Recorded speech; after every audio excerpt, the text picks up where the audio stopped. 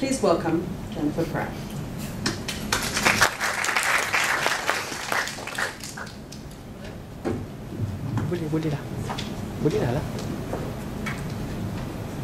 Thank you. I just want to start with a thank you to Shalini and to Gallery Week in Kuala Lumpur for the invitation in moderating today's panel. And of course, just to state, of course, how humbled we are to be having this at the Islamic Art Museum. So thank you so much for hosting us here today. We'll be talking about regional markets, both sort of on the macro and on the micro. And I thought it might be helpful for each of us here on the panel to introduce ourselves and give a little bit of context to our background before we get started. So I'll just kind of give you an overview of what Artsy does. Shalina, thank you for the introduction. We are the largest global platform for contemporary and modern art. We are a marketplace-driven business, and what that means is that we work with gallery partners, as well as museums, institutions, and auction houses to showcase their inventory online. I think one issue that is not siloed to the art world, but that small business these days often don't have the marketing capacity or resources to really have a digital strategy. And so what Artsy does, a platform for their students, and so that's really our business model. And what I do here with my team in Hong Kong, Edward is in the crowd, hi Edward, is really sort of pioneer the mission for the business, which is to build sort of a unilateral database that's accessible to everybody here in Asia. And so we work with different galleries here and museums to really bring on their inventory. And by connecting buyer and seller worldwide, we're able to create this large marketplace and really kind of democratize what I think most people think of in the art as a rather siloed business, something that really is only accessible to a certain crowd, perhaps a more elitist crowd, a more wealthy crowd. And our mission is really to say that that art is for everybody, and that we hope it is ubiquitous one day to your favorite songs, your favorite music, and that you'll be able to appreciate and live with art on a day-to-day basis. So with that, I'll hand it over to Lindy, Lindy Joubert, who comes to us from the University of Melbourne. Thank you very much, Jennifer. Yes, I'm an academic in the Faculty of Architecture at the University of Melbourne. I've been running and founded the UNESCO Observatory, the first UNESCO centre in the arts outside UNESCO headquarters in Paris. I was involved for many years in Asian Pacific Confederation for Arts Education. I was the director of that, and I'm Vice President, World Craft Council, Asia Pacific region for the South Pacific. So basically that's it. I'm an artist. I've had 39 exhibitions with 6 in New York City, about to have one in January in Lorne, in Victoria, and I'm currently doing a book, Educating in the Crafts, the Global Experience, a sequel to the one I did on educating in the arts, the Asian experience. I run a UNESCO journal, and basically it's just wonderful to be here in Malaysia, and I'm very, very happy, and thanks very much to you, Shalini, for such a wonderful event and your wonderful hospitality. It's all been fantastic. Great thrill to be here. Thank you. Hi, my name is Madhavi Peters. I'm the founder of the Tropicalist, which is a platform for regional engagement on cultural issues. I sort of want to just give you a little bit of background to this, the platform. So I myself, I have a very sort of pan-regional background. I grew up in Indonesia and Singapore and India. And then in university, I studied China and Chinese, and then in graduate school, my area of concentration was Southeast Asia. So throughout my academic career, and then later on my professional career, I've been very sort of interested and engaged with building more of a regional conversation about what we want this part of the world to look like, especially for the younger generation. Yeah, the Tropicalist is, like I said, I founded it 4 years ago, and there's lots of articles there about culture in different parts of the region, but also the very idea of what it means to be Asian, like the idea of Asia. And so I'm very excited to be part of the discussion today, because obviously this is an issue that I've been thinking a lot about throughout my career. Thanks so much to Pratt and Shalini for inviting me here. Good afternoon, everyone. I'm Deepanjana Klein from Christie's, and I'm absolutely delighted to be here. It's my first time in Malaysia, and I came here not knowing what to expect. Shalini has been a very dear friend and a collector at Christie's for many, many years. And when she invited me, the immediate answer was yes. But then what? So here I am to speak to you all today and be part of this panel. And Jennifer, I'm really looking forward to this with amazing panelists next to me. My background is purely art history, and my focus has been modern and contemporary South Asian art and classical as in antiquities, Southeast Asian, Himalayan, and Indian art. And for both these areas that I oversee internationally for Christie's, the idea is to grow the market from our sale room to sale room. So we have auctions in New York and London. Sometimes we dabble in Dubai, trying to see if that market works or not. And this year, 10 years after having pulled out of Hong Kong, we went back into Hong Kong. So my entire focus is about growth market for modern and contemporary and classical, and to study various market patterns to see where we can go and how we can make a difference, how we can grow the market, how we can diversify and bring in new collectors, reach out to new collectors, and part of it is also education, so that people know about the culture that South Asia offers.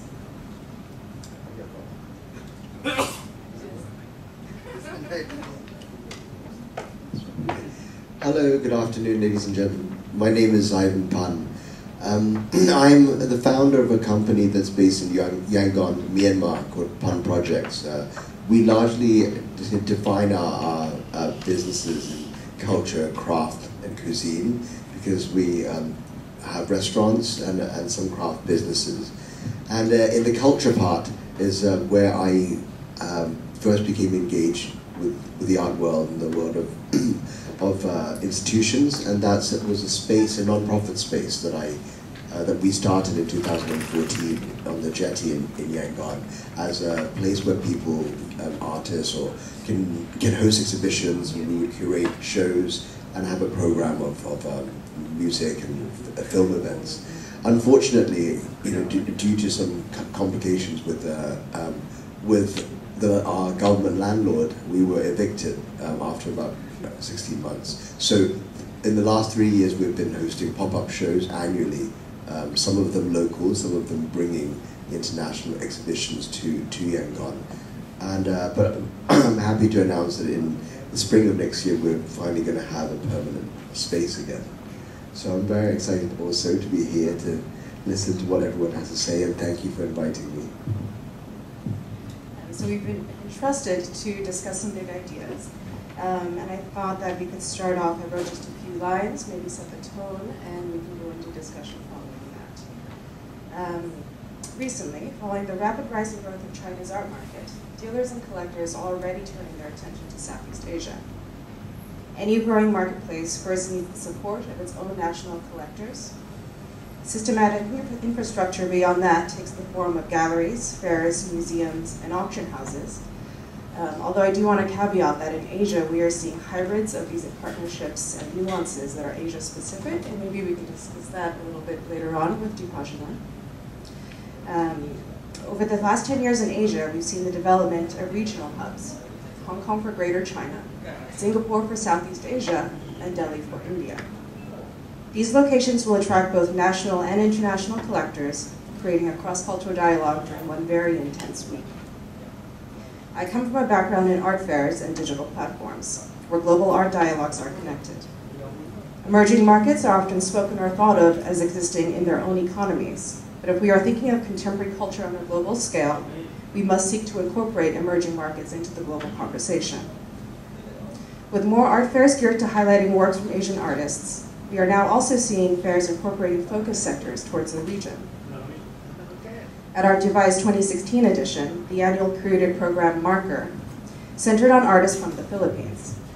The 2015 Hugo Boss Asia Art Award, organized by the Rockwell Museum in Shanghai, extended its scope to include artists from Southeast Asia, with artists such as Mo Sat of Myanmar, Vandi Ratna of Cambodia, both making the shortlist. The winner of the 2015 prize was a Filipino artist. Her name is Maria Taniguchi. And through winning that prize, she went then on to host a solo exhibit at Gallery Paratan in autumn 2016. So these are some examples of artists from emerging regions that have kind of sought to seek visibility in larger markets and gone on to host their works at exhibitions and for sales on a global marketplace. So I'd like to start today actually with some questions for Ivan Poon. I guess when I think of art markets, within the Gallery Week in Kuala Lumpur, for example, there are 22 galleries participating. And when I think of Yangon, it is an even more nascent marketplace, right? There are very few galleries as far as I know. I mean, there are many galleries, but I mean, not galleries as we know them. I mean, a lot of them are stores, and they're not curated, that they aren't necessarily exhibitions, but there will just be, like, you know, a lot of inventory of paintings, you know, in them, and so there are a lot of galleries, but just not necessarily curated or with a, you know, with a mission. And they are commercially structured, right? So they Yes, are selling yes. the works. Yeah. And you've made the decision then to open TS1 as a nonprofit, so a non-selling institution. And I have had the pleasure of meeting Natalie Johnson, who I think you also work with Yes, at yes. Myanmar. She's great. She was our director at TS1, and now she continues to work with us on organizing the exhibitions. But she has her own commercial platform, which is Biennal, which, you know, she uses to promote local artists. Yes. I see. Interesting. I mean, as sort of one of but two founding institutions, nonprofit institutions in Yangon, what was your mission there? Why did you see the landscape as requiring a nonprofit? Well, originally, actually, you know, we were quite fluid, and we thought about seeing whether or not we could have parts of the space that was selling, so that we would have exhibitions in one part, and then maybe have a gallery that actually sold, you know, Myanmar, Burmese artists as a way of, you know, building the market. Later on, we found that, you know, it was complicated, you know, just reputationally, because, you know, to have that conflict of interest, and we just felt that it was more suitable to continue on the path of doing the non-profit, because that gave us the flexibility of doing things that we thought were interesting, you know, without having to have commercial consideration. Because I think that if you had both, then ultimately it would be difficult to you know, you'd be left sort of. So you're really trying to tell the story in that case. Yeah. So that was really, I felt that there wasn't a place that people could go to see what was happening in contemporary art, specifically because the gallery, there were so few galleries, and there were some good galleries, but they were never places that people went to really for, you know, to enjoy, like on a weekend. And it wasn't even just about art, it was also, when I moved to Yangon in 2011, there was really a lack of things to do. So I really thought that young people would benefit from a place that they could go to on the weekends, you know, whether or not it was an art show, or it was a coffee shop down the street, or it was you know, like a pop-up shop that they could enjoy. So that was really the original mission. And then now, as we go into the, you know, the second iteration of TS1, I think we will have a more defined mission, which is really to try and encourage an engagement with art and culture from locals. It's actually, you actually hit the nail on the head with my next point, which is how do you build an audience? I mean, even in Hong Kong, which is a highly commercialized art market hub, Yeah. We are still building an audience where on the weekends you might get a coffee and then stroll through the galleries, or now Tycoon is open, which is a big new institution for us. But creating that habit is actually, I think, something we're all working on. Yeah, I think it's a very, very long term. Yeah. You know, it's, you know, you grow up with it. You know, that's why in very developed markets, you know, in Europe or the United States, people go to museums. They've always done that, so it's really normal for them. You know, and in Hong Kong, we're just beginning to build that now, because in Hong Kong it's a different country where everyone's so used to going to shopping malls. So it's like, you know, that's like the equivalent for us in Hong Kong. Yes. You know, no one, like, everyone is so experienced in every single mall and knows exactly where to go. So it's like trying to translate that sophistication to a museum. And wanting to now also speak about sort of, because it is a nascent market, the artists are pricing at quite comfortable prices, let's say, at the moment. Yeah. How do we kind of work towards building that for them? Maybe it's an institutional conversation, if you have any comments for Pajana. But there are Cambodian artists that have been, Burmese artists that have been sold at auction for rather high prices. And so there is sort of a big gap taking place, I believe. Yeah, I think there is. I think that there's. I'm not sure what the current prices are on the market. I think that the prices have gone up, so they have increased over the last few years, but definitely not in a sense that compares to the art that is the price of art in the surrounding Southeast Asian countries. I think that there is a challenge because a lot of these artists are not represented by galleries. I mean, there are a few galleries who do represent artists and are able to help them through the process, but not all of them do. And I feel that they have the experience to really understand how to price their work. And for some reason, artists have sometimes unrealistic expectations for the price of their works, and therefore they're never able to start building because what they're asking for is too high. They can't get it out the door. No, exactly. Okay. I wanted to also then move on to Deepanjana from the India marketplace. And India is quite a unique marketplace. It's very long established. I went to my first fair, the Delhi Art Fair, 3 years ago there, and as I was walking the halls, I was introducing myself to the gallerists, and they went, hey, working in Asia, I'm often told that my galleries would open for 2 years, 3 years, 5 years. I would shake an Indian gallerist's hand, and they would say, I've been here for 25 years. And so a very different type of marketplace, and one that has been quite strong also on the auction field. So I'd love to just hear a bit more, even before Christie's came in, maybe just some background information on a growing marketplace like India that maybe is sort of a few decades ahead of a Yangon scenario, for example. Sure. In India, it's been very interesting because when we look at modern art, so just to give a little background, we normally talk about just pre-independence and then post-independence onwards. So we're talking about 1940s, 50s, and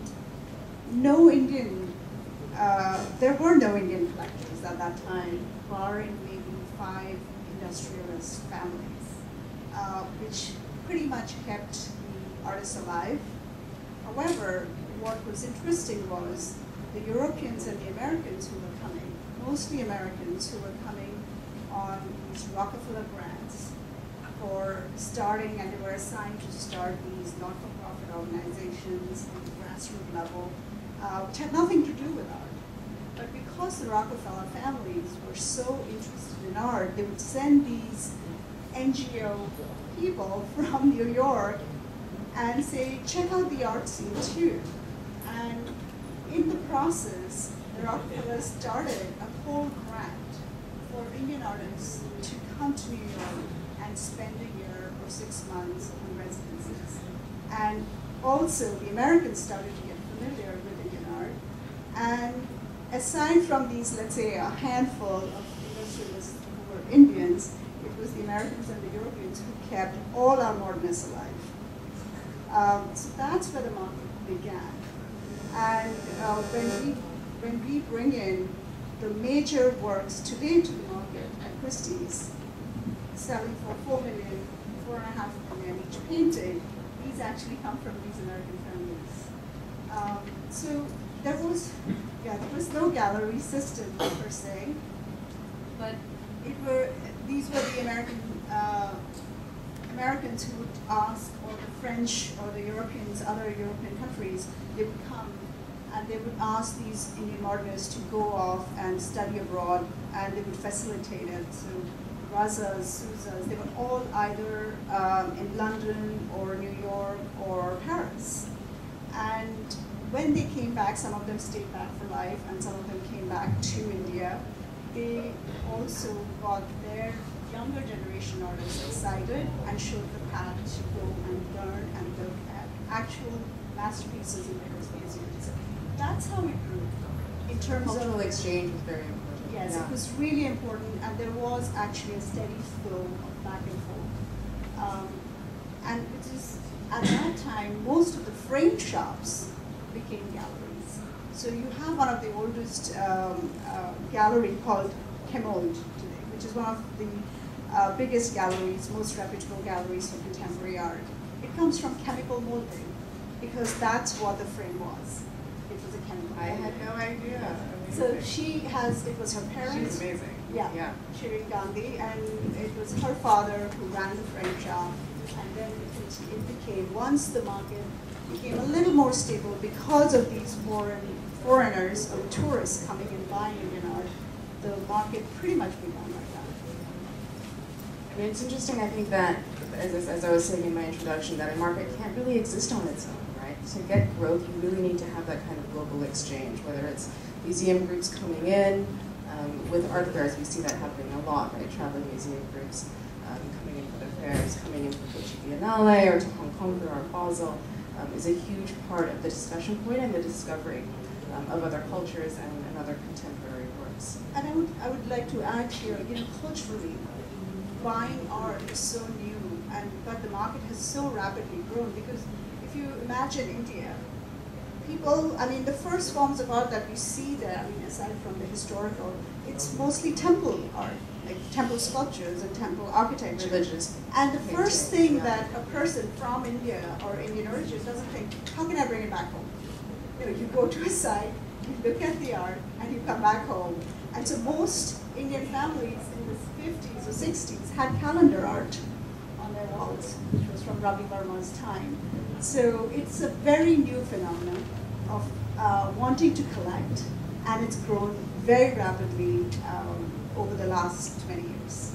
I will say we see a similar thing in Hong Kong, which you think of as quite a mature market, but it's a small circle of collectors, Ivan, as you know. And I think we are, I worked with the art fair in year one, in 2013 when we first launched Art Basel. And it was, how do we get people engaged? There is money there, people are spending money, but how do we get them to look at art as a possible interest or hobby or asset group or whatever it takes to get them involved? I don't know if you have any insight into that, because you also have a space in Hong Kong. Yes, which we should design. But I think in Hong Kong, it's I think Art Basel has done a very, very good job at doing that.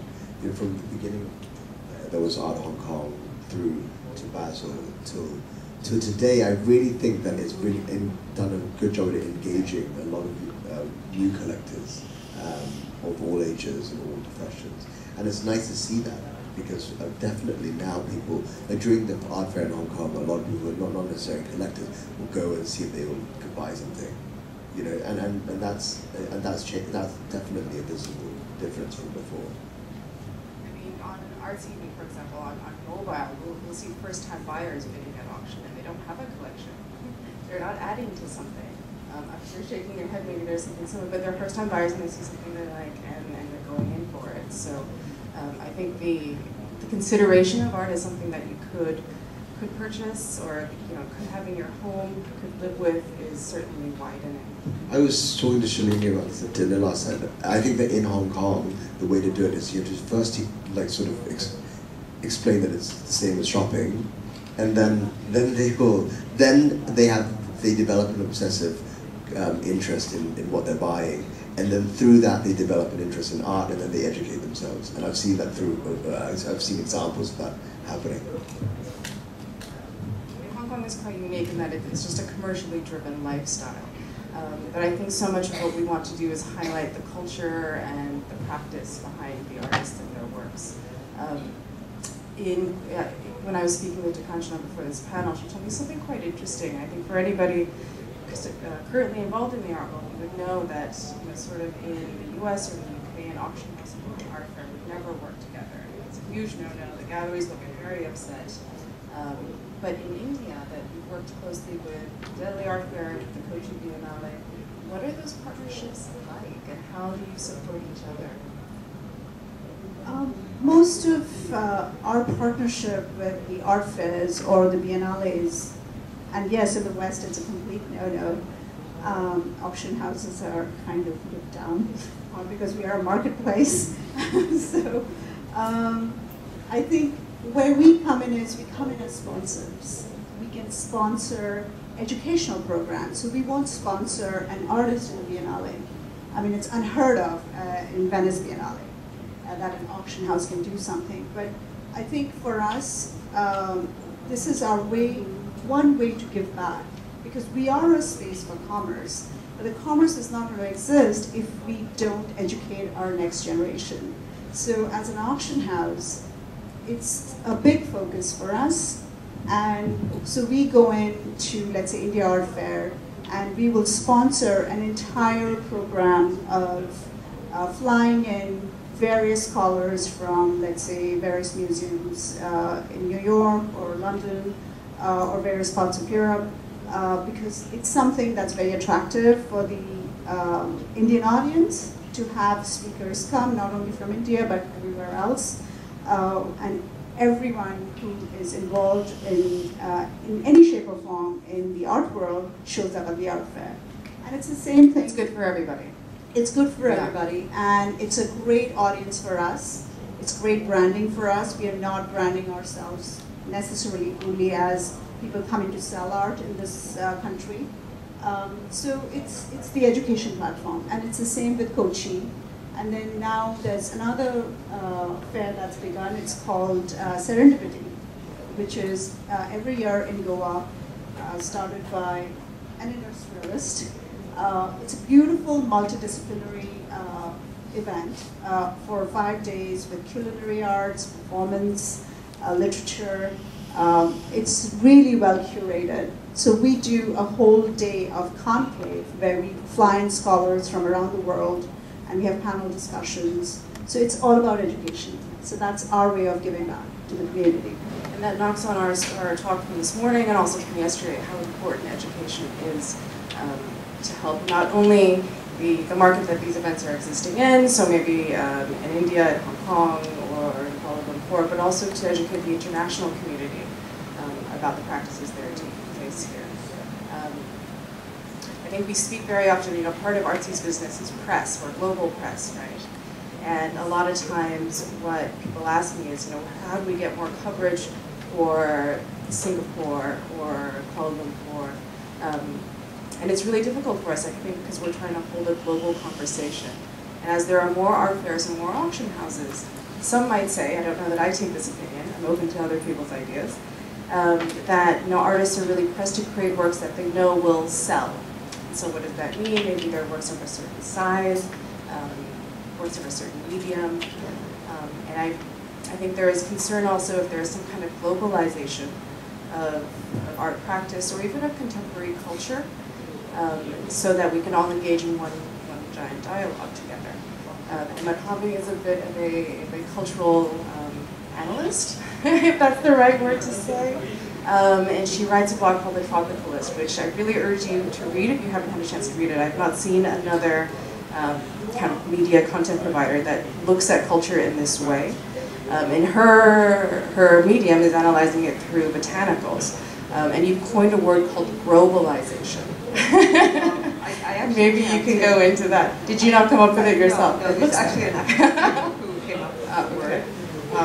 But I think this is a challenge for any artist, no matter their medium, right?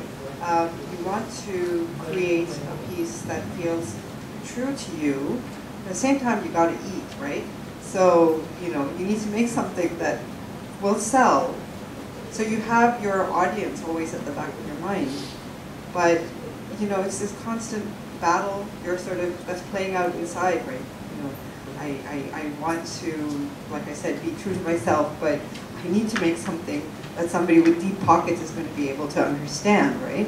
And I feel like if you're an artist from Malaysia or Burma or, Myanmar, and, you know, these are sort of more younger markets,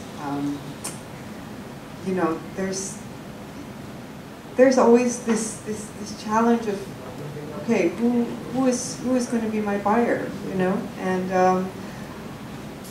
this is actually why I was thinking, you know, when you were talking earlier, Jennifer, that maybe it's helpful to have an Asian marketplace for artists and creators from smaller countries, you know, because it may be easier for their message to be understood by people with a somewhat similar background. It doesn't have to be exactly the same, right? But, you know, an artist who's creating in Yangon might be more easily understood by a buyer in Indonesia than, say, a buyer in the United States.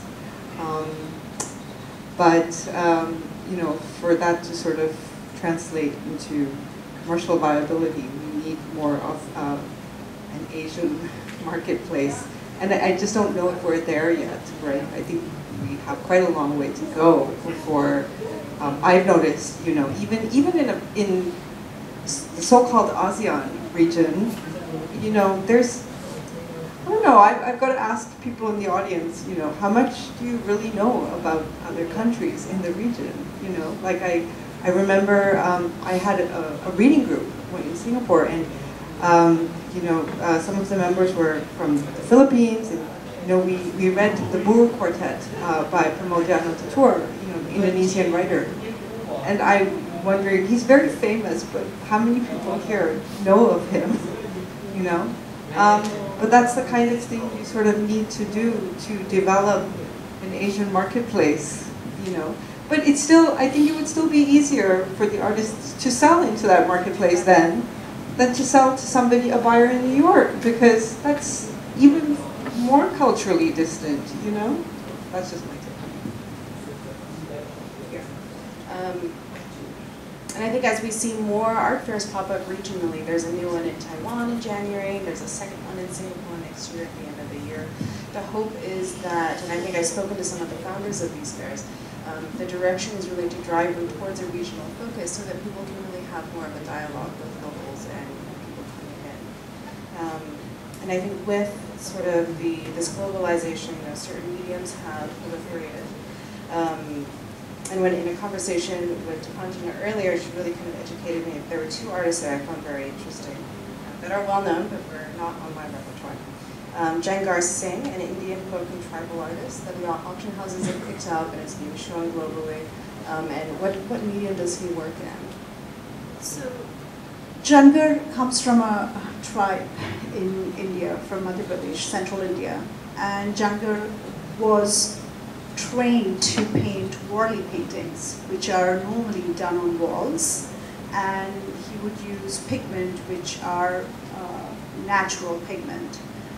But photographer, Simran Gill and Gauri Gill, a lot of them started working with these artists, and not just Jangar, many others, where Jangar would go and paint over their photographs. So I think Gauri Gill's was the most successful example, which now has been acquired by MoMA, by the Tate. So it brings out a very beautiful dialogue between what was considered to be craft, as we spoke about in the morning, and what is mainstream. And I think it's a beautiful way of bringing the two together, because there's no reason for it not to be together, because they are all equally brilliant in their own ways. How does somebody like that get started, or how do you recognize talent at an early stage? I mean, for anybody, Lindy, if you have any comments here, or Ivan, you know, if you're browsing an art fair or browsing an event, or you're in a village, I mean, how do you spot something that's unique and special that you think could get some traction behind it? Well, my concern is with so many more art markets and art fairs and the ever-growing interest in art markets and buying art, and the world becomes increasingly connected in one big community. I just wonder about everything becoming, there's a sameness that we have to be very careful of. And I think the idea of always knowing there's a new discovery out there, and then suddenly the joy of a new discovery is gone, because we've seen so many art markets and fairs and so many wonderful art, so much art. So I think, because it's in a way what I do, is that I'm teaching people to draw in a very classical way. And there is, in fact, a very big distinction between good art and bad art. And to me, good art is something where a person has a very defined knowledge. It's as important as science. Art is not just an emotion where you do squiggles on a page. Good art is all about having a very fundamental and very detailed knowledge about optics and perspective and atmosphere and the way shadows work and the way the world operates. And when you see someone's painting where they're demonstrating this knowledge, I think you can say this person has the potential of being a very good artist. And there were people who do this quite naturally. I've had students like this who've come from physics, maths and chemistry, have never picked up a pencil. And because I'm teaching architecture and they have to learn to represent the world around them and they have to think of their ideas that they have to express very quickly through a drawing, I've seen some really quite brilliant people coming out of nowhere, out of the ether, and they've come and they're extraordinary artists. So I think there's also a culture within Asian culture that, we were talking about Russia earlier, the discipline that students have in a school system where they become very, very, very good drawers because the school is disciplined and they have to learn to do beautiful line and shading and representation in a way that our Western students are much more freewheeling. They're far less disciplined. They rely more on emotion and feeling and because I want to do it and I'll do it when I want to and I won't do it when I don't. So that freewheeling thing is not necessarily a good thing for building up a wonderful artist. So I know myself, if I go to somewhere and I see a lot of art on the wall, I always gravitate immediately to the one that has a bit of knowledge about where the sun was and where the shadow falls and how well they've done the rendering and just how they've understood the scientific aspects of drawing. Well, it's interesting you say that because in yesterday's conversation, I think somebody in the crowd had pointed out that there was too much discipline in kind of the education system in Asia towards the arts. But you're saying that there is a certain level required, that creativity comes from a certain level of knowledge also. Well, I've been around long enough to see when I used to go to Thailand when there were elephants in the main street, and I would go to the Thai leading art school, and the students, their idea of an art school was to repeat exactly what the masters before them had done. No one ever did self-expression. So I saw a lot of Thai art that was just repetitive from the masters. And that's a discipline, that you at least learn to do magnificent line work, you do all of this. Now it's a very expressive market. So the countries that have gone ahead with a good economic program, good boost, I think the discipline, underlying discipline is very important, and I see my students who come with an underlying discipline, they do become magnificent artists. And you've got to tell them how to see the world differently, not to draw from what they know.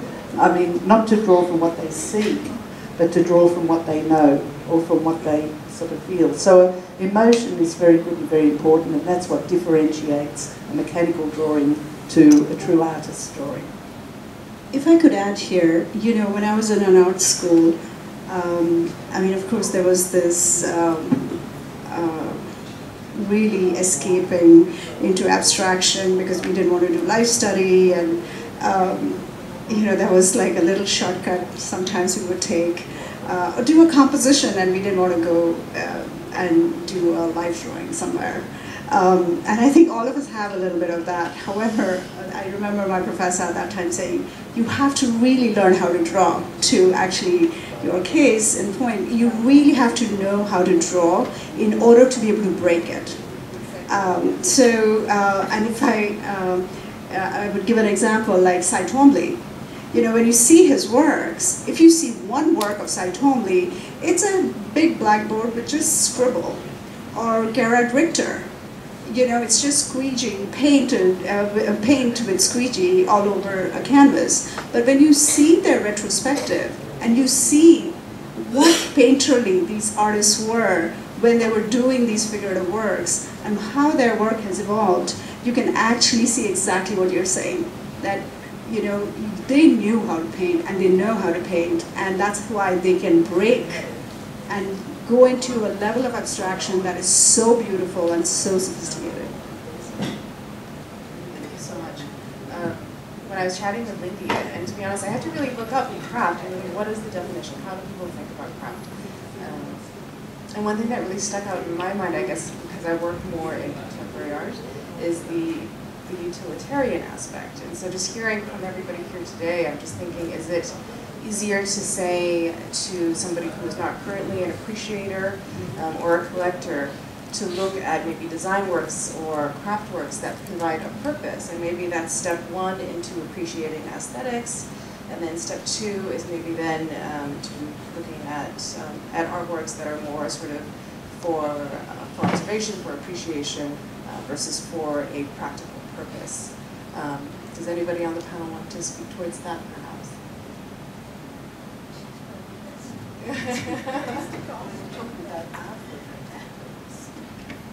Art for a practical purpose. Well, I've worked a lot in hospitals, actually, and I've recently done the creative arts strategy for the new Royal Children's Hospital in Melbourne. Beautifully designed hospital. And I've done a lot in America with the arts and health movement, with Patch Adams and John Graham Cole, various people. And that is art that goes into a hospital that cannot be dramatic, cannot be hurtful, it cannot be anything but providing a wonderful feeling for people who are very sick. So art takes on a utilitarian purpose of being a healing mechanism. And I've met many muralists who've gone into hospitals and they do beautiful murals, and you know, there's a colour scheme that must always be in a healthy environment, a health-giving environment. Usually hospitals are not healthcare environments, they're sick environments. People used to go into hospital and become more sick because they were like battleships. Increasingly, they've got a horrible smell, they're painted horrible colours, they're big long corridors like a submarine. There was nothing about them that gave anyone any sense of peace or restorative or hope. And so now that art, and particularly through this arts and health movement, which is very strong in the UK, they were the first ones to start doing it. And then America took on. So it's probably been in America 30 years and about 40 years in the UK. And Australia is now doing it. And the whole thing is you've got to, there are healing colours. And there are colours that give you a dramatic, like red. You never paint a red wall in a hospital because that's blood. So you have to paint them cool colours, soothing colours. But you can't make it so bland that it lacks interest. But we, at one point, painted out the cardiology unit quite a few years ago with my students using an Aboriginal artist. And the doctor, Dr. Jim Wilkinson, had come from the UK. And we painted it with my students, and then I had Ray doing most of these wonderful myths and legends, Aboriginal legends, and he'd never had any training. And I know I'm Australian, there's a wonderful Aboriginal artist called Lynn Onus, and he paints these wonderful, mystical, wonderful, mythological stories. They're real like fairy stories, but exquisitely painted. And Ray Thomas painted exactly like that. And Jim Wilkinson, the doctor, said, it was just a magical thing to see him painting on the wall, this untrained artist, and how it just came out from within him. And so wall after wall were painted, but unfortunately, that was the hospital they pulled down for the new one. And they were all on the wall, so you mustn't ever put murals on a wall permanently. But I think art in hospitals is extremely valuable, and it is really sort of there for a purpose. And it's not just art for art's sake. Yeah. Thank you for that. That was a perspective I hadn't considered. I guess finally I wanted to also touch base about platforms, not specifically Artsy, but sort of we're in the age of information. Somebody can start their own WordPress blog. Somebody can open an Instagram account. There is so much information out there. And in speaking with somebody that I met here yesterday, I think one comment was that Malaysia doesn't have its own art publication. And to be honest, I looked at it and I was like, neither does Hong Kong. And actually, what we found successful there is the beginning of art criticism, just starting columns in our regular newspaper, the SCMP, in the, I don't know, the Hong Kong Tatler, and just giving some airtime. And I think instead of opening a separate publication that needs to look for a new audience, sometimes it's, you know, contacting and reaching out to the existing audience and beginning an education process there.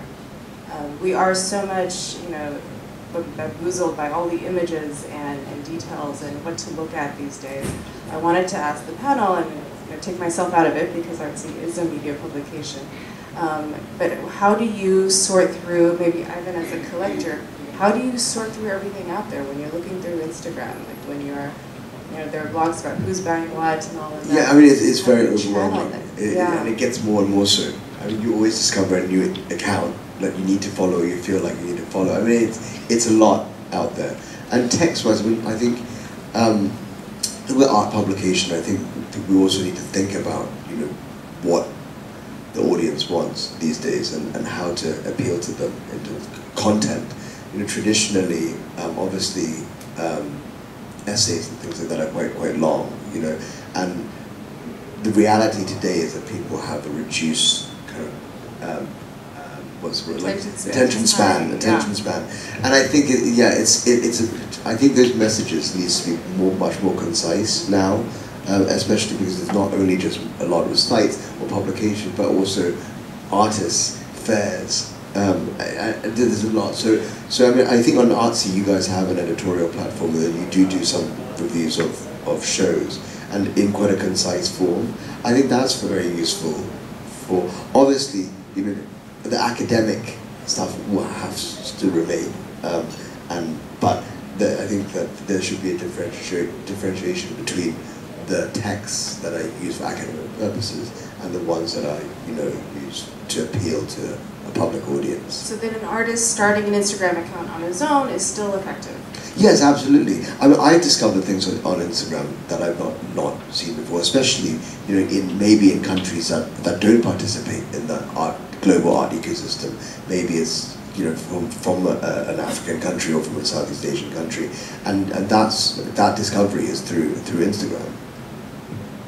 So any burgeoning artists in the crowd, it's free. Sign up for our account. Get your work on Instagram.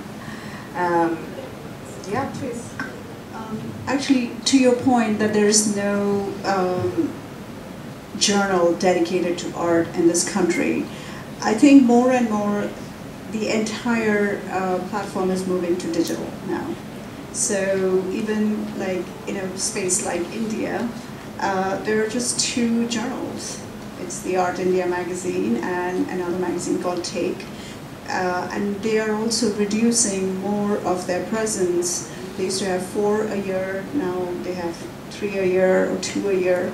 And most of them are becoming, these writers are becoming bloggers.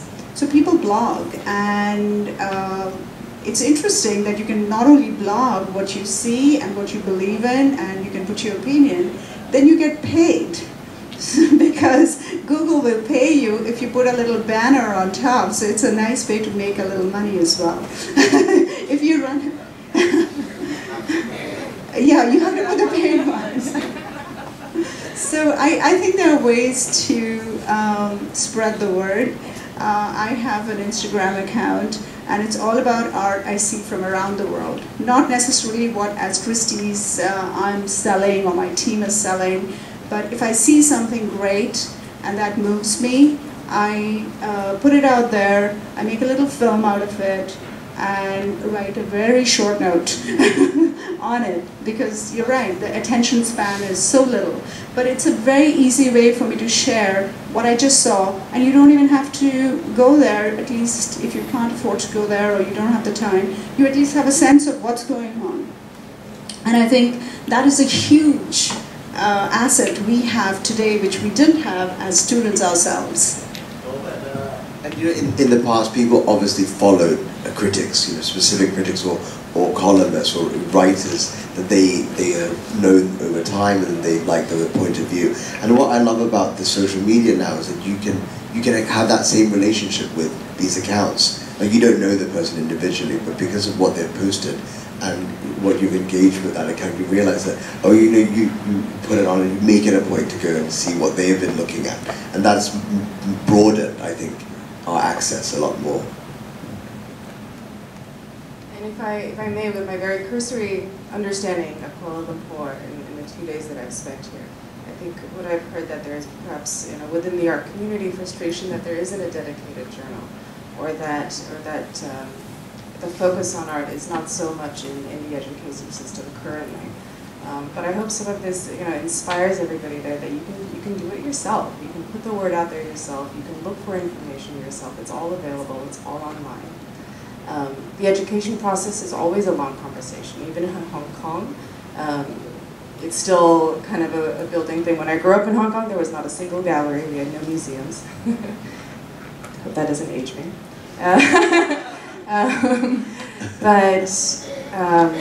And even nowadays, we're still kind of struggling with that. But what we see is it's all being privatized, right, across Asia Pacific, where governments are not putting money into museums. I mean, I spend a lot of time in China, that's one example. There are a few great museums in China that the government is behind, but it's largely a privatized effort. People putting their collections into places where visitors can go and see and understand what they're doing. And so yeah, I do hope that even within the private sector, there could be some movement on that in a place like Kuala Lumpur, because we've seen that really work well in China. So I think that was it. If I could open the questions out to the crowd. Would anybody like to, oh, hi, Shalini.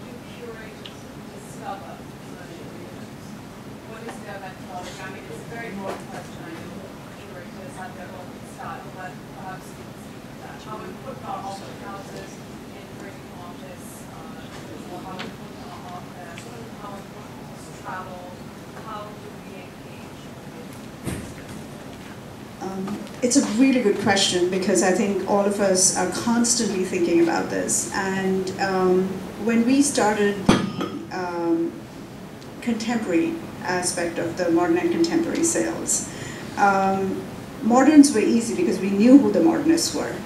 But identifying who the contemporaries are from India, Pakistan, Bangladesh, Sri Lanka, the regions we cover, was not that easy. Nobody had done it. Museums weren't really doing shows or bringing out Indian artists or South Asian artists to the West. So it pretty much started with us going to the regions, and there were no art fairs that time either. So we are talking about early 2000. There was no India Art Fair. There was no Biennale.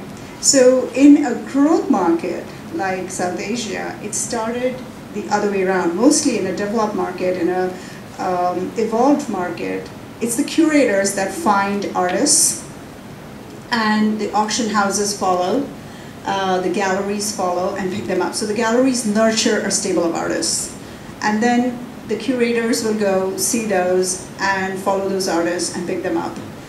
As the museums and institutions pick up these artists, auction houses pick up those, because an auction house's job is not to find necessary artists, but create benchmarks for prices. However, in a growth market where there is no institutionalized, identification of these talents, the onus becomes on us. And so what we started doing was we started doing studio visits. We started going to Lahore, we started going to Karachi, we started going to every major city in India, in Delhi, Bombay, Baroda, Kerala, down south, Dhaka, in Bangladesh, Sylhet, and Sri Lanka. So we started going to these places, and it was over the years we identified artists that today we represent. So we would go, we would identify a few artists, maybe pick one or two and represent them at auction. We would keep going back and seeing how these artists are evolving and where we can bring, at what price level can we bring, because it's a lot of the collectors rely and believe in us, and so it's a huge responsibility when I'm selling something today for 10,000 and 5 years down the line, if I'm selling the same artist for 100,000, I have to make sure that there is an evolution, there is a belief, and there is potential in this artist, that it is going to be an artist that's going to be on a global platform. So in our case, it was the reverse. So we identified the artists. When we started selling at auction, institutions started looking at it. So let's say the MoMA, the Met, the Tate, they started looking and they started sending their curators to these regions. So we have so many artists who were first, including Zarina Hashmi from India and New York-based artist originally from India, who has shown at the Guggenheim, at Art Institute of Chicago, at the Tate, at the Hammer Museum in LA. You know, I still remember we were the first people to put her out there, and she was already in her 60s. And nobody knew about her practice, barring a few minor galleries. And once we put her out there at auction and we sold it successfully, boom, she became this big phenomenon. So, you know, it starts in a very grassroots level in a growth market where if the curators are not coming, we go out there and identify these talents. And it's a really interesting organic process, and it's very gratifying. I think, yeah, I actually think that obviously these well-known platforms like auction houses and galleries are an important place where curators can discover artists from a region. I think from the big institutions, often they obviously come on research trips, you know, and do their study, and most of them are very talented.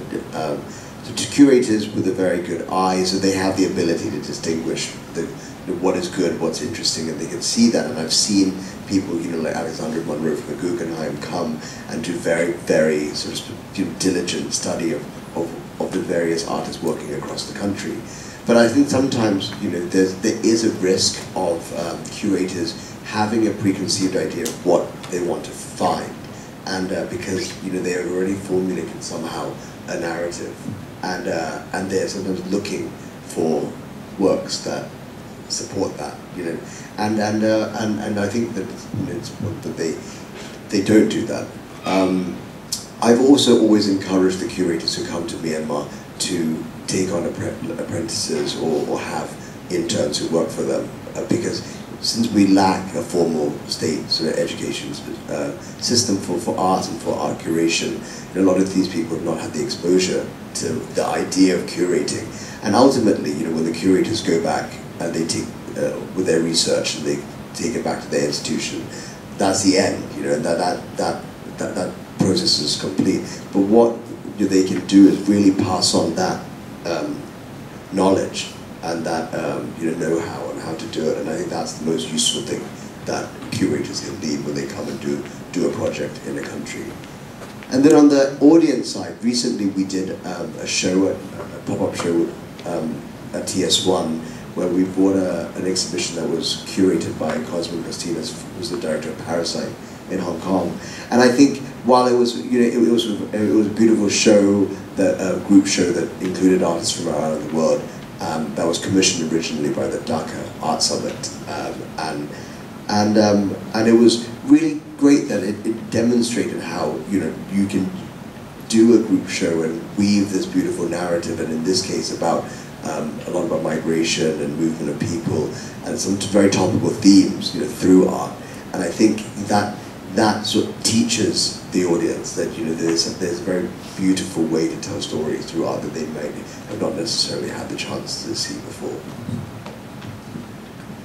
I would also like to add, I would also like to add about curators coming or us going to a region, most of these regions that we're talking about also have artist initiatives. The galleries, even in New York, till today, we have galleries that are run by artists. The program is done by the artists show in there, and curators go and see and decide whether they want to collect those artists. But it is a platform that is created by the artists. And if you look at, let's say, in India, there's Coach, run by Pooja.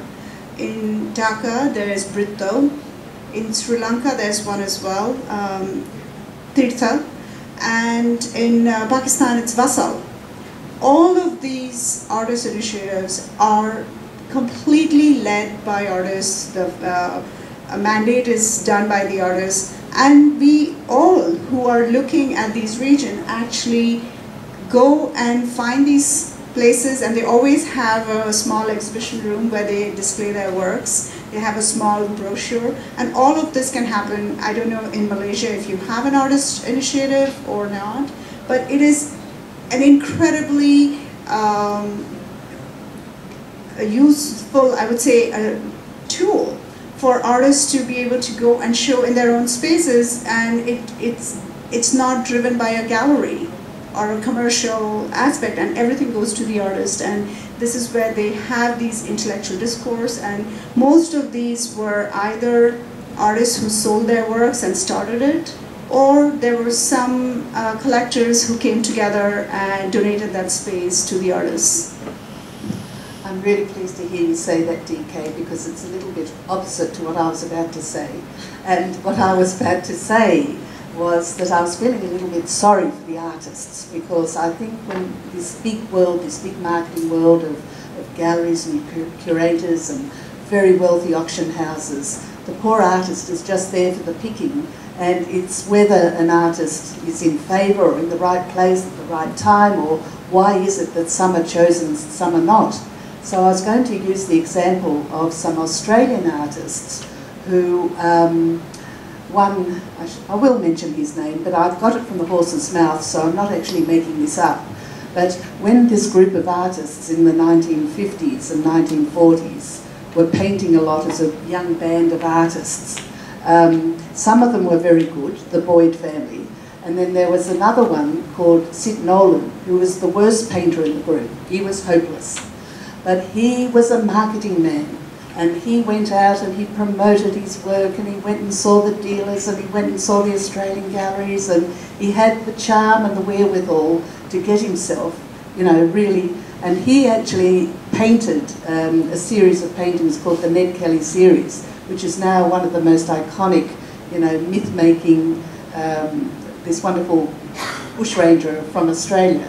And he did these really fabulous paintings, but he did them not as a very accomplished artist, but he had a vision, he had a dream, he made it happen, and he went out there and got it. Whereas what I was sort of feeling from a lot of the conversation, they're all very accomplished artists that you're dealing with, but so many could be overlooked in the rush to get them up on the stage. Really good point, and it's something that we've seen happen. So if you look at sort of big names in contemporary art coming from the US at the moment, there's a predominant segment of them that all come from York University, and there's one way of looking at it is that in addition to the MFA program, the Masters in Fine Art program that's available there, one of the courses you can take is how to make a living as an artist. It is a business. It is like a skill you would, any other skill you would have, you would need to find a job and somebody to promote you and give you a line of work.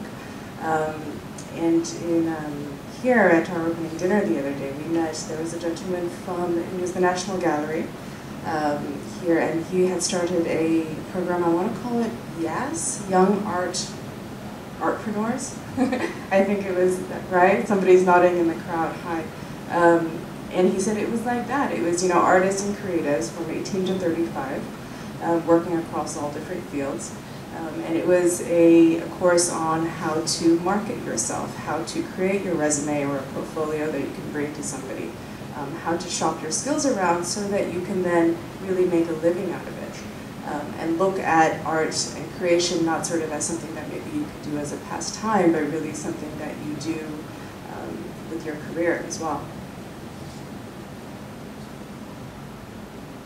Does anybody else in the crowd have a question?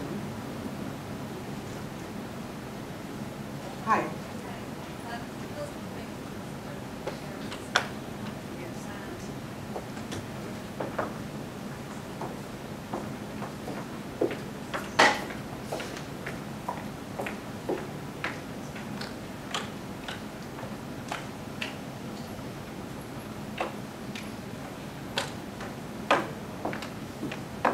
Thanks. So yeah, as I was saying, thank you for such a coherent discussion. There are kind of 2 points that I want to circle back to. The first one is to do with something that Ivan was saying about how you mainly discover new artworks or artists through Instagram.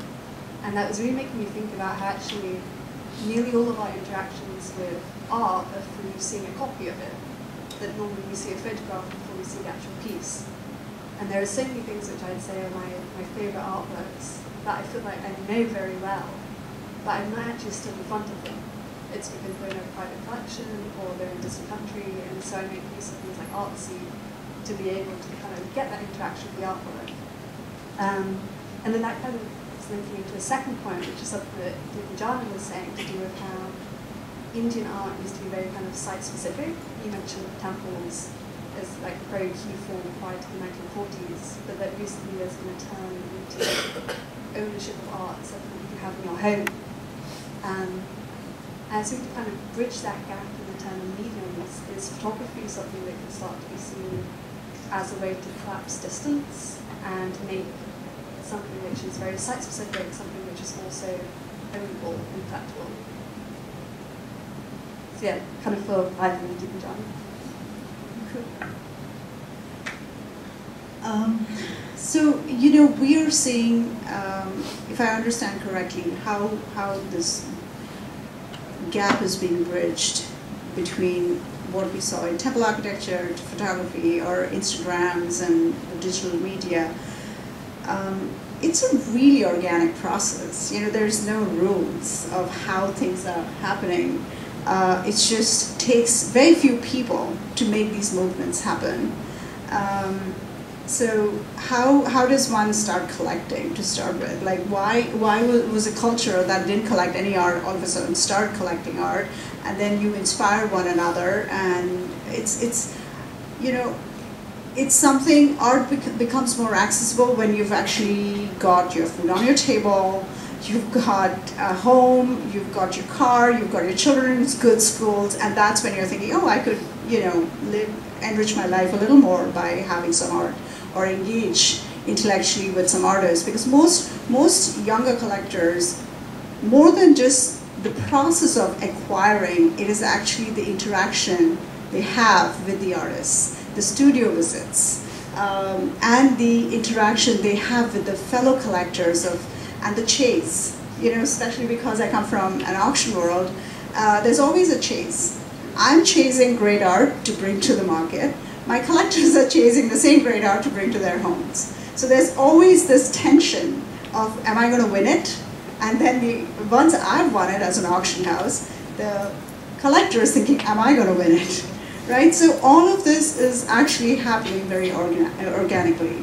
And in the process now, as photography as a medium today is more accessible. There's editions. So I think there's a surge in that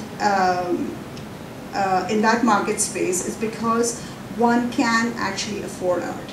So everybody is able to, like, people are also doing, a very renowned photographer from India, Dayanita Singh, who's had shows around the world, including MoMA. MoMA has actually just acquired one of her very important works. She's also doing offsets.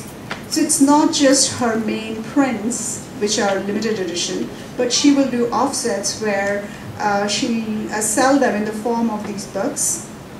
And there are like 12 images that you can hang on the wall, and each month you can change it like a calendar. So you have a rotating, so people are coming up with really creative ways to get their art out there. So, I mean, Dayanita doesn't have to do anything.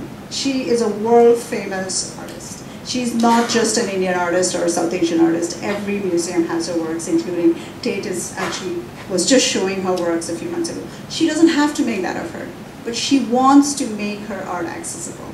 So this bridge is actually happening and being happening from both ends, like from the market side, from the artist side, and the collectors. And if you see in most of these, at least the countries I oversee and follow very closely, there are so many private museums coming up because the collectors are not only collecting, but they also want to share. So they are opening up their collections to the public. So I think it's a wonderful way of tracing this evolution of where we started and how where we are today, and how art has become so much more easier to have a dialogue with. Everyone who wants to can actually have a dialogue today with the art. It's not an elitist space anymore.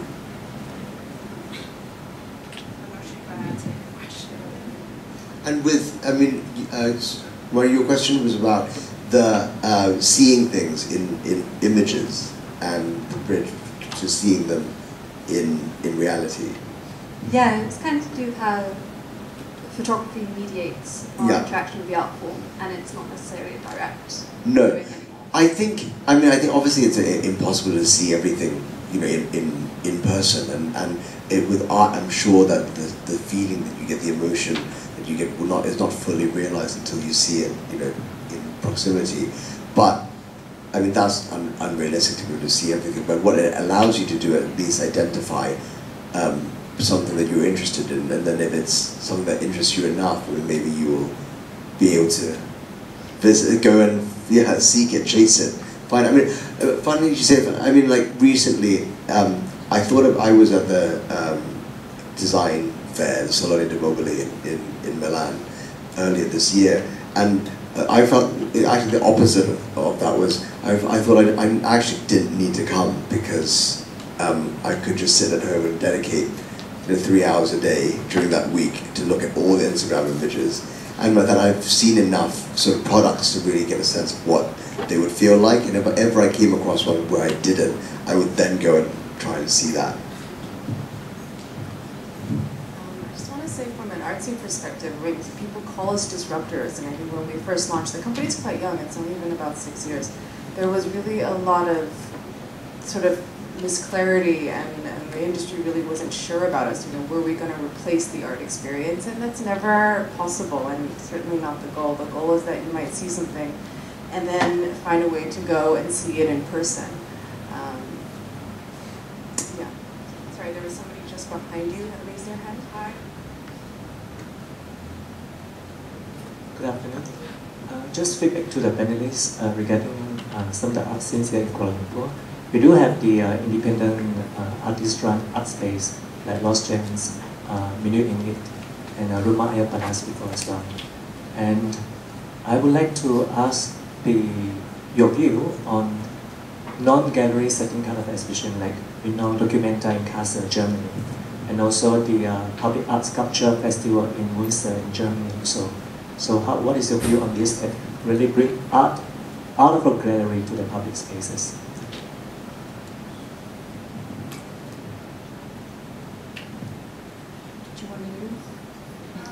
I was just thinking about your question.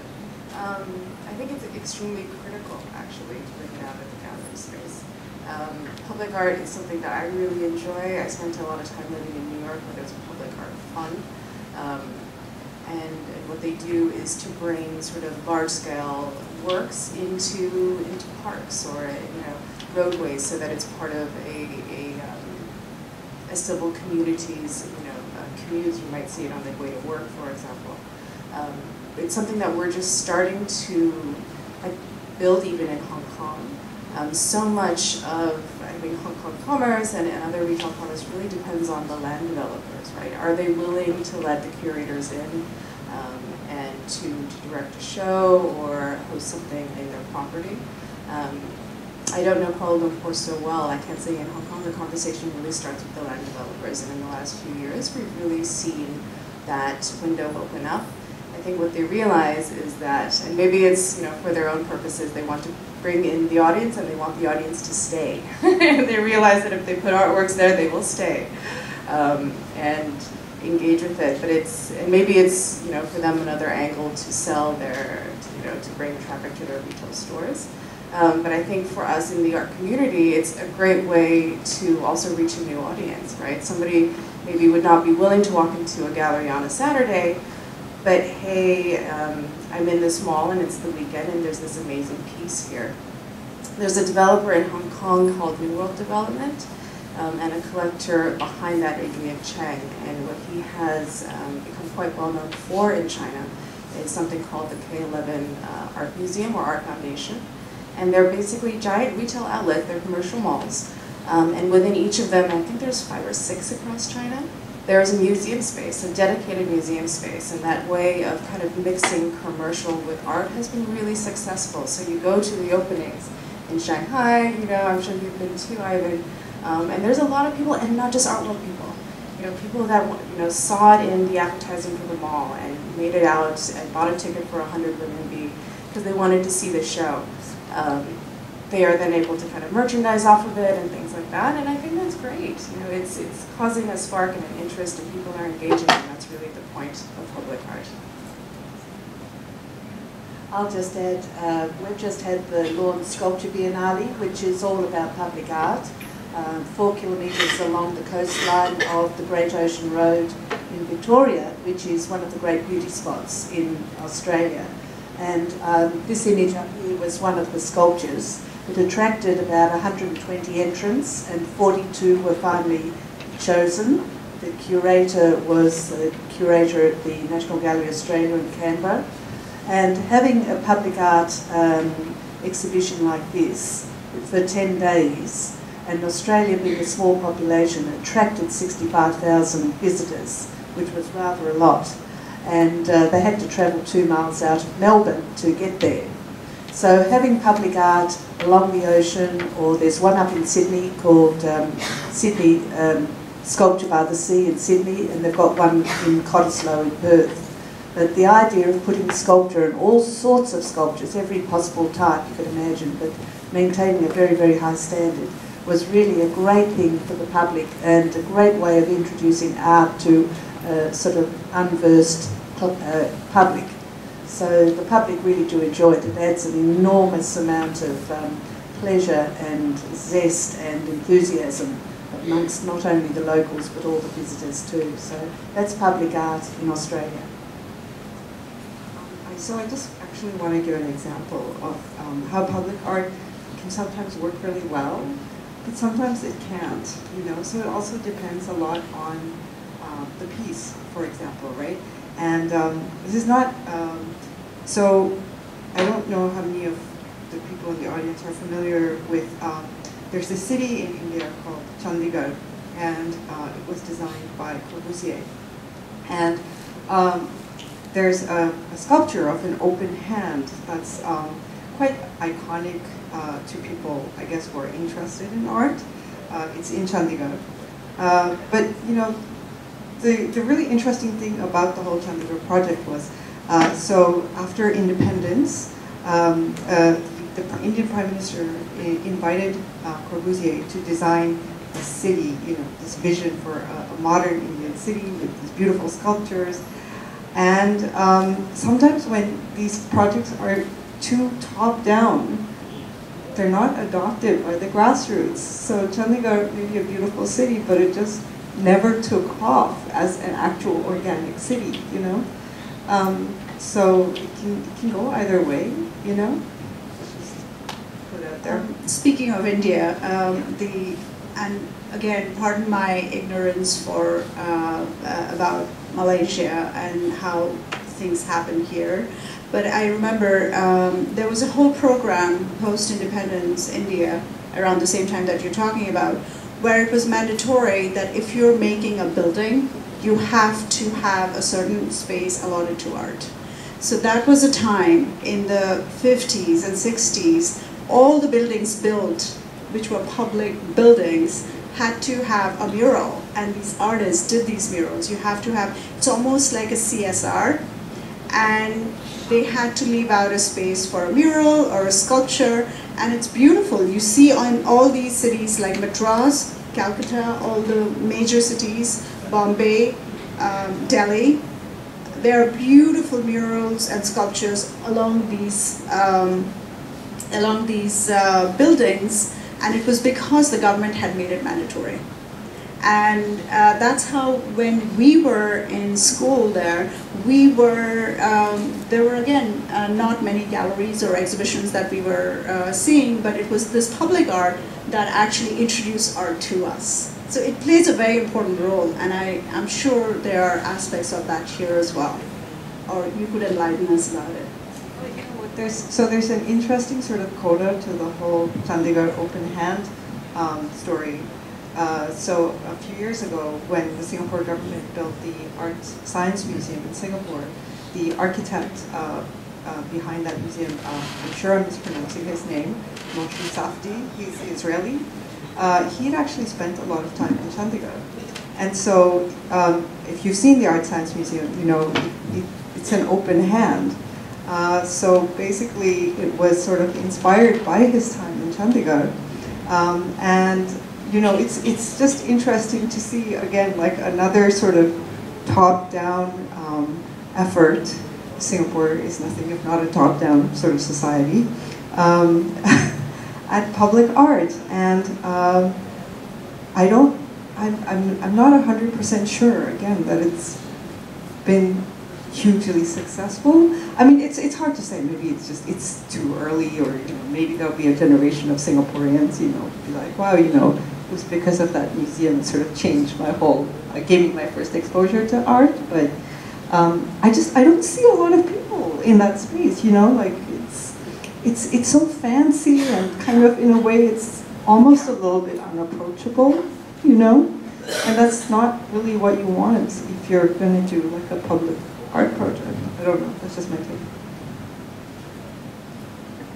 Maybe I would just like to feedback. We do have a autumn art festival as well.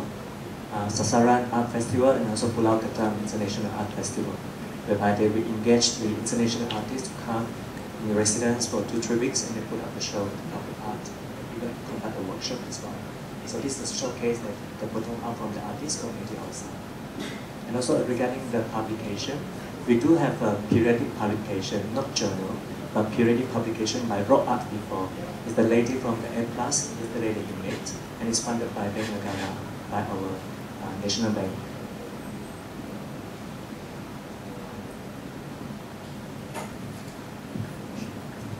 I'd like to just go back to a point you raised, Jennifer. I think the benefits of digital platforms are amazing. Can you imagine 10 years ago that an artist in a kampong in KL or even a village in Myanmar, now, through things like Artsy and other platforms, from that kampong or village, you can get it out to the whole world, as long as he has internet connection. But aren't there dangers to it? And a few things I'd like to highlight. Firstly is the validity of it. You know, what you see, sometimes the digital image, it doesn't truly reflect. And you have a lot of cases where they say, oh, that's not what I bought. The image doesn't truly reflect the physical thing that comes across. Number two, our experience, we built a library, and two things. Number one, you can't get publications now. More and more publications are going digital. And number two, people aren't doing research in the library. Even my team do research at the desk. So this issue of coming to a library and meeting people and doing research there is growing. And number three, someone like Lindy put so much effort into making a gallery a piece of art, the physical building a piece of art. Now maybe they don't go to physical galleries, go to digital galleries. And Deepanjana, I don't know whether in future they won't do physical auctions, just do digital auctions only. You know, I mean, now there are digital auctions, but now only digital auctions. So are there these dangers? Are these dangers real? Do we fight it or do we just accept it? Thank you. Those are very thoughtful questions. I think I'll address first one, the question on authenticity. And there are galleries before they come on our platform that ask that question, that, hey, you know, the JPEG's going to be up there, there's no watermark on it, how do I keep somebody from replicating it? And to be honest, that part of it will be out of our hands, and it's not specific to Artsy. I mean, Google Culture, you can like zoom in on an exhibition at the Met, you can make somebody, if they wanted to, you know, small town in Shenzhen maybe, are making a replica painting, you know.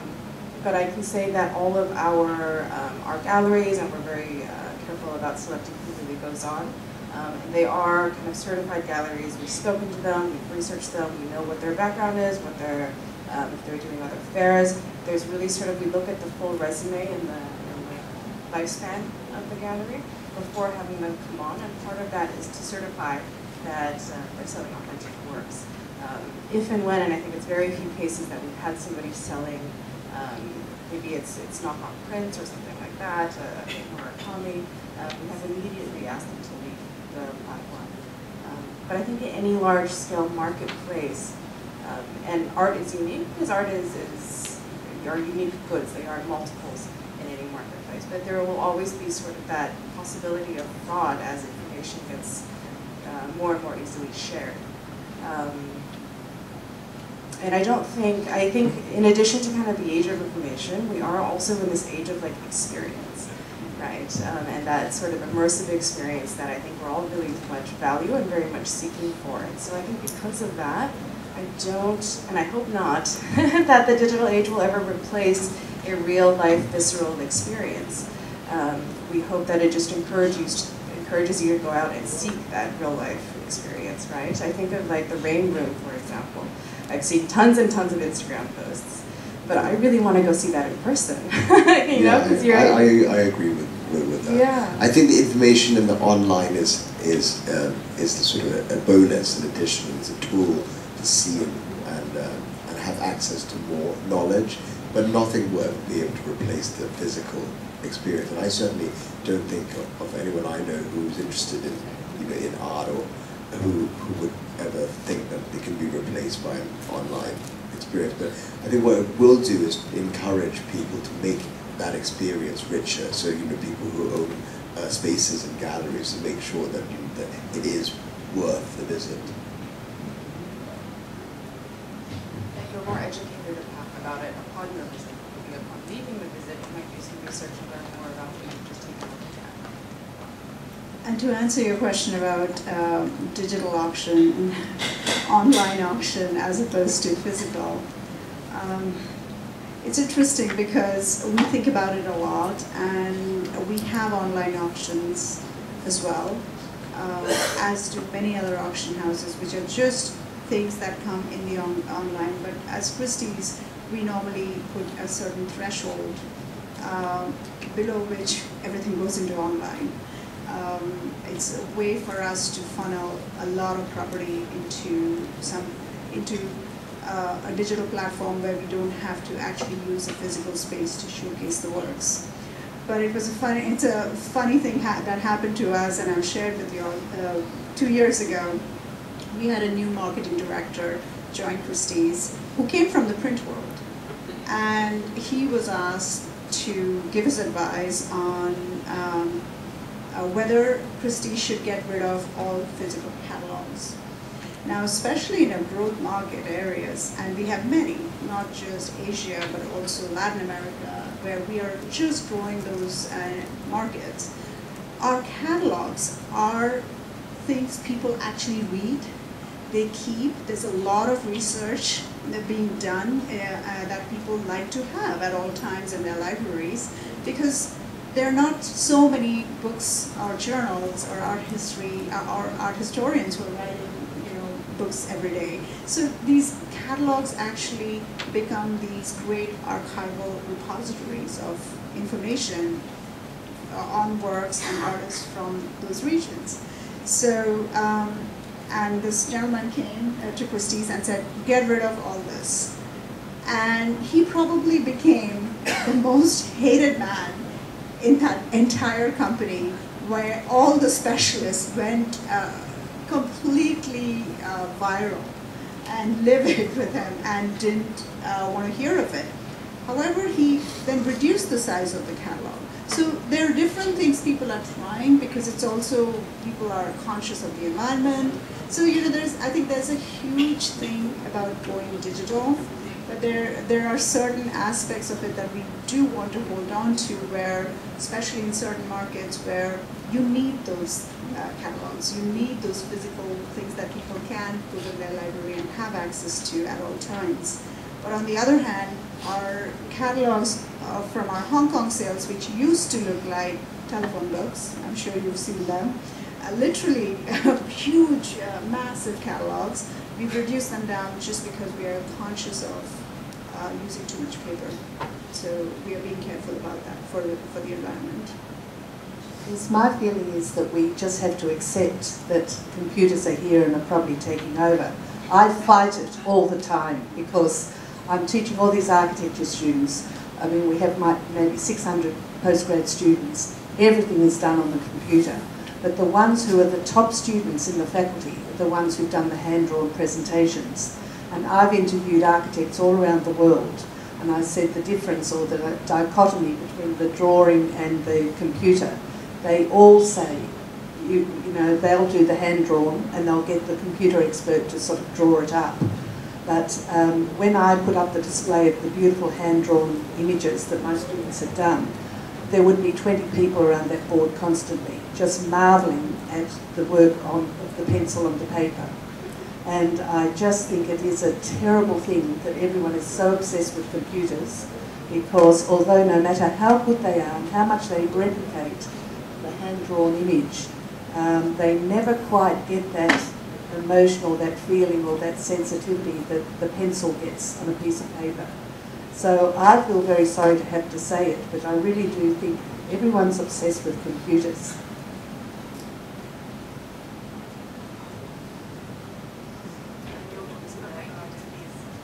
Hi. I actually think my statement is actually similar to your questions. I actually think art in person is more important than ever, purely because of the danger of the digitalization. And the trend is more than art. I mean, even for young people, when they look for work, they will look at the mission and the meaning of work.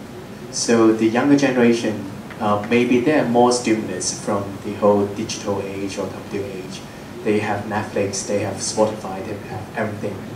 But essentially, more and more people are seeking deeper meaning. So that's why more and more people needed art in person.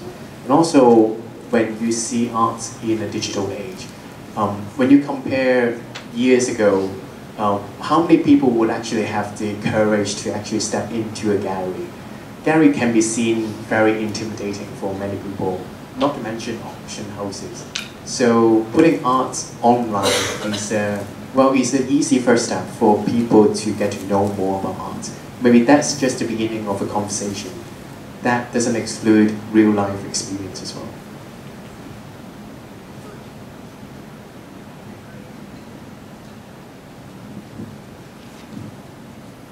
Maybe I just asked the collection trend of it, because for Malaysia it's very much conservative. It's still very much on canvas-based and sculpture and prose, not so much on photography and installation art. Then how's your view in this region? And also Hong Kong, you run the microwave media art festival for decades, and then you really bring up the media art scene in this region as well. Then what is the new input for us? Okay, in terms of what mediums would be on the for Deepanjana, because you're working more closely on the northeast side, I'll just respond quickly about microwave and sort of new media works. And I would love to hear sort of from an auction house side as well. I mean, I think everybody, new media works are here, they're exciting, they're amazing shows to go to. I think everybody is deciding what to do with them. How do you collect new media art? How do you conserve new media art once you have it in your collection? I think it's something that's still really a growing conversation. I work with, for example, like Peace Gallery, have a lot of artists working in media. You know, how to position it in a sale, how to market it. They're very experienced. It's right, you go in, there's big lights, it's something that you're very immersed in. But is it a sellable work? Is it something that the artist can make a living from? If it's a big video work, for example, what you then purchase comes to you on a USB or on a disc. How do you conserve that file? Photography also, how do you conserve that? So there are many questions from all different segments of the industry going into it. I don't know if Christie's work specific. I remember that Philips had a team lab work, and that was very unique, I think, right? I think we worked on that sale with them. And I think that was the first time they had sold that type of work in Asia. So there's a growing interest. I think everyone's trying to grapple with what to do with media right now. I think new media is very exciting. It's a very exciting space to be in, and it is very much a part of the zeitgeist of our time. So even as an auction house, we are very conscious of it.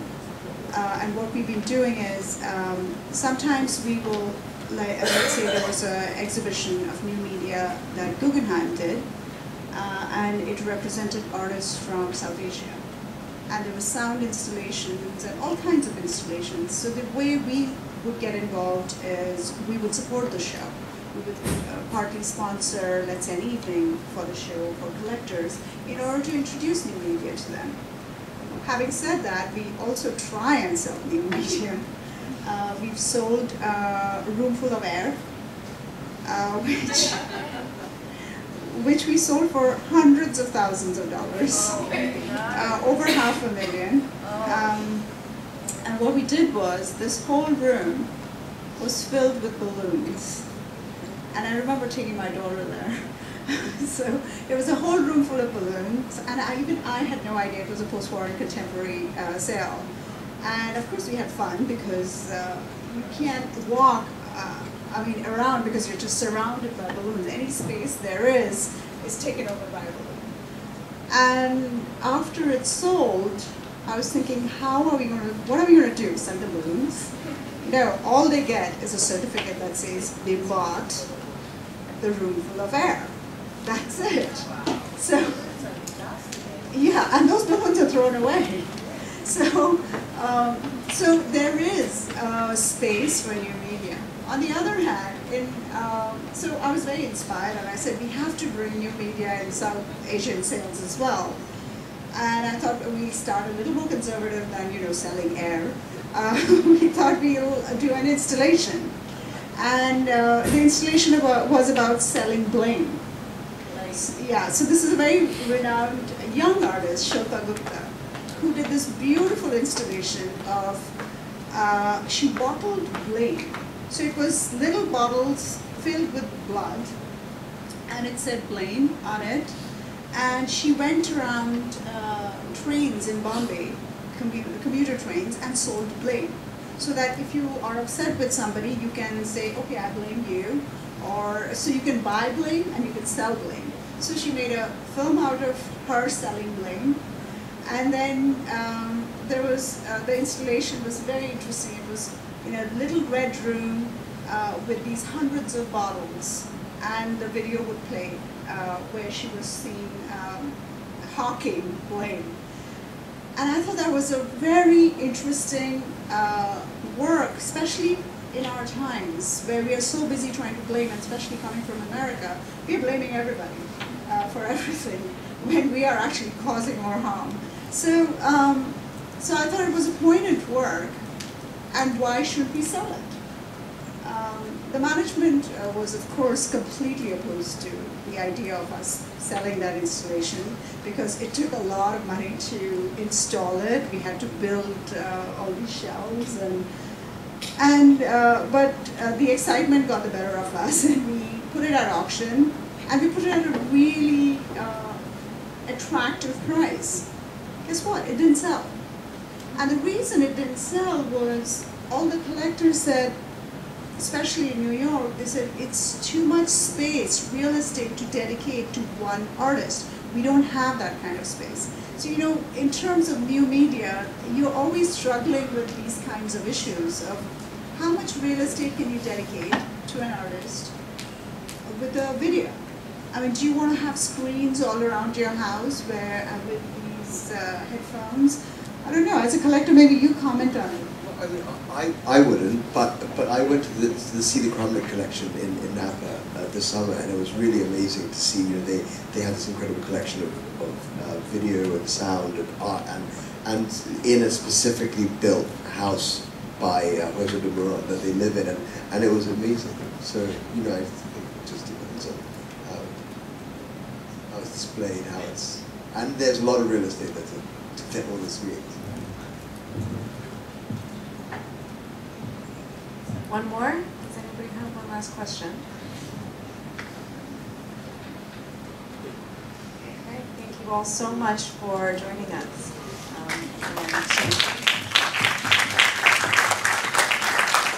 Sorry. Before you leave, let me also mention tomorrow's program. There is a workshop that Madhavi will be leading at 11 a.m. And then the afternoon talk, which will be with Deepanjana here and Lim, who's an architect and collector from Hong Kong, at 3 p.m. So I hope to see you all again there.